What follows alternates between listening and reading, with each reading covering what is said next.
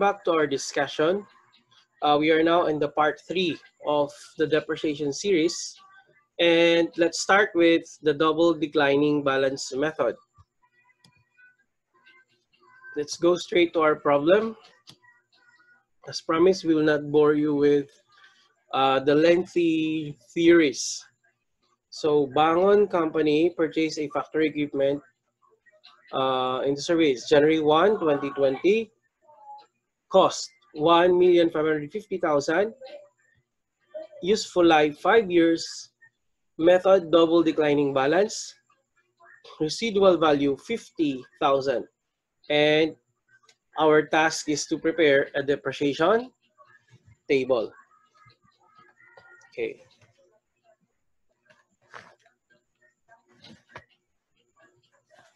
Depreciation table. So let's start. It is called double declining because we simply double the straight line rate. So to get the straight line rate, it's just 1, a constant or 100% divided by 5 years. So that's 100% divided by 5 years, which is the useful life. That's 20 years. Then we double it. So our double declining rate or our fixed rate, sorry, is 40%. So let's construct our depreciation table. If you will observe here in 2020, our depreciation base is the cost, the purchase price, total purchase price, and not the depreciable cost, which is cost less salvage value. So that's the one difference of the double declining balance versus our straight line method, output method, and the SYD, which we previously discussed. Okay. To get the most out of this problem, again, the same concept is used in the 150% balance. So this is double declining, so that's 200% or times 2. The same concept is applied to 150% declining balance. So let's go back to our problem. In 2020, our depreciation base is 1,550,000, which is the cost, times the double declining rate, 40%. So you will have a depreciation of 620,000. So since it's first year, the accumulated depreciation is equal to the depreciation expense for the year. So our new carrying amount now is 1,950,000, which is 1,550 less 620,000. For 2021, so we will now use the new carrying amount, which is 930 times our fixed rate of 40%. Our depreciation is 372. So like our sum of the years digit, the double declining balance is also part of the accelerated method, wherein higher depreciation expense are charged in the early part of the useful life of the asset. So it's 372 now, lower than our first year depreciation. So our accumulated depreciation for 2021 is now 620 plus 372. So 992. Our new carrying amount now is 558,000. So the same in 2022, 558 here. Then that's our base times 40%. Depreciation 223. As expected with accelerated method, it's lower than the previous year. So our accumulated depreciation now is 1,215,200. So our new carrying amount is 334,800. So 2023 likewise, the same. The carrying amount here times 40% to get the depreciation of 133,920,000. Okay.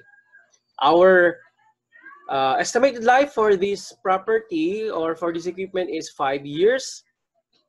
So in the fifth year, there's a slight change.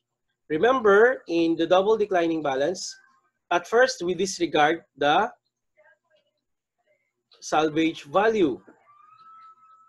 So this time, in 2024, remember that at the end of the life of the asset, its carrying amount would be equal to its salvage value. So that means our total depreciation here and the accumulated depreciation should only be equal to 1,500,000 or the total depreciable amount, which is 1,550,000 less 50,000. So our total depreciation for the over the life of the asset should be 1,500,000. So in 2024, our depreciation should be the carrying amount for 2023 less the 50,000. Therefore, our depreciation is 150,880. This applies only, this computation only applies in the last year of the life of the equipment. So our total accumulated. Next, we're going to discuss the composite method.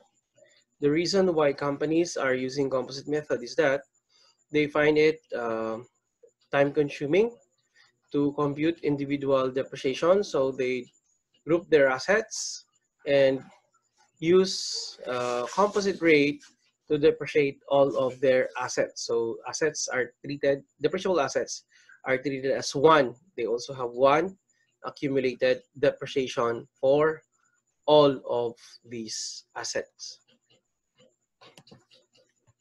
Let's dive into our problem. So this Covita company used the composite method to depreciate all of its asset at 25%. Beginning of the year, 5 million. Accumulated depreciation, 3 million. Purchased equipment for the year, 3 million. Sold equipment for the year, 1 million. And it was sold for 200,000, though its residual value is 100,000. Two issues here that we're going to solve. We have to compute for the depreciation for 2020, and we have to prepare a journal entry on the recognition of this 1 million asset that was sold in December, end of 2020. Start. So again, based on our data, total cost of our asset, 5 million outstanding balance for the year. Then we acquired 3 million. Then we disposed asset for 1 million, the cost of the asset disposed. So the remaining cost on December 31, 2020 is 7 million. So this will be the base for computing the depreciation for the year. So it's 7 million times 25%, it's 1,700,000. So again, just like the double declining balance method, depreciation is based on cost. We multiply it by cost. So we disregard the 3 million accumulated depreciation in this case. So it's remaining cost times composite rate 25%. So our depreciation for the year is 1,750,000. Okay, so what would be our journal entry on the disposal? So we received cash 200,000, although its receivable value is 100,000. So you record what we received, 200,000. The cost of the equipment disposed is 1 million. So credit equipment 1 million.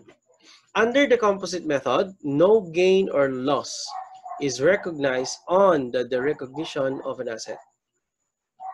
So no gain or loss is recognized because the difference is charged to accumulated depreciation. So the difference of 800,000 is debit, accumulated depreciation. Another depreciation topic.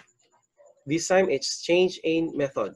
Sometimes the company may decide to change if they find that the depreciation method they are using is not appropriate depreciation method that they are using in their particular assets. Or sometimes it could be part of their depreciation policy where the earlier part has a different depreciation method and the later part of the asset has also a different depreciation method that is being used. So let's discuss change in method. Exmo company purchased an equipment on January 1, 2018, 8 million, 5 years life. It's part of their depreciation policy that first 2 years, 200 double declining balance, then switch to straight line for 3, 4, 5 years. The third, fourth, and fifth year. Question is, how much is the accumulated depreciation for 2020 if the asset is purchased on January 1, 2018? Again, the requirement is accumulated depreciation. So you have this rule. Change in depreciation method is accounted for as a change in accounting estimate and therefore should be treated currently and prospectively, meaning we will not be touching the first 2 years of the depreciation that has been done using the double declining. We will discuss later in our succeeding videos about this prospective and retroactive terminologies. For now, let's proceed with our problem. So we compute the double declining rate by multiplying the straight line rate by 2. So 100% divided by 5 years useful life, that's 20%. So our fixed rate is 40%. So for the first 2 years, we purchased the equipment on 2018. So our first year depreciation is 3,200,000, which is 8 million times 40%. For 2019, it's 1,920 from 4,800,000 times 40%. This 4,800,000 here is the carrying amount. 8 million less depreciation for 2018, you have 4,800.